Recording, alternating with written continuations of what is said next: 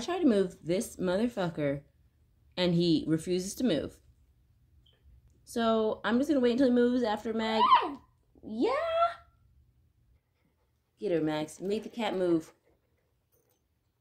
We'll just use him as a distraction. How about that? Max, sit down.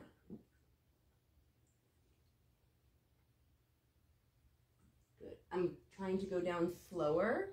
You can't see. Milo, do not bite me. Get out of the way. Okay. I'm trying to go down slower, so down. So initially, so she wouldn't pop up, we were trying to treat her later and go down as fast as we can. Now that she's pretty good about holding these positions for me, I'm trying to go down slower. But we'll see how that goes. What are you eating? The cat's eating a sticker. Find it. You're so dumb. Okay. Sit. Yes.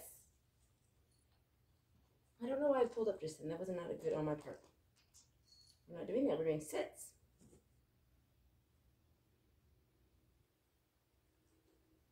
Sit. Yes.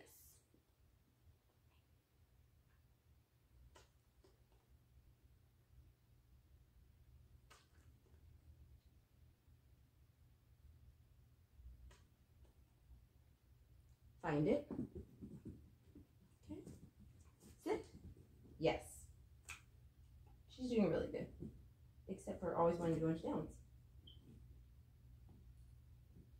Sit. Sit. Yes. Honestly, there's not a whole lot of things that we need her to. Okay, find it. As she gets older, you can work on her not going into a down after getting bored in a sit. There's nothing. I can't think of anything that would be a problem for you guys in. If you want to work on it more, we can.